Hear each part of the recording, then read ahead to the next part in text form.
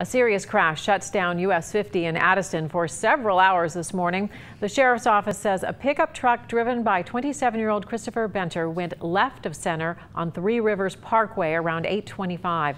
Benter's pickup hit an Acura driven by 31-year-old Sarah Kern of West Harrison, Indiana. Both drivers were rushed to University Hospital. Benter is being treated for non-life-threatening injuries. Kern suffered life-threatening injuries. Drugs are believed to be a factor in the crash. US 50 has since reopened.